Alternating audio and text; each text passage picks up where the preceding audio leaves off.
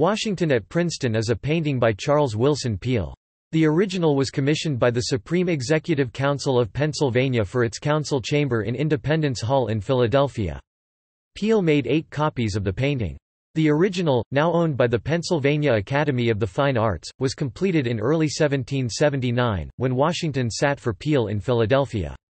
In January 2005, the painting sold for $21.3 million, setting a record for the highest price paid for an American portrait. 6 of the paintings are in United States institutions including the United States Senate, the Metropolitan Museum of Art, Yale University Art Gallery, National Portrait Gallery, Colonial Williamsburg, Pennsylvania Academy of the Fine Arts, and Princeton University Art Museum.